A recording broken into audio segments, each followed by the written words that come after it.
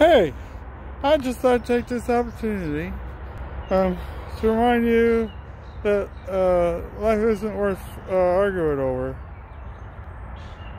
If you find something that brings you peace, love, happiness, and contentment, that just be happy about that. And then when other people find peace, love, and happiness in their lives, just be happy that they did that too.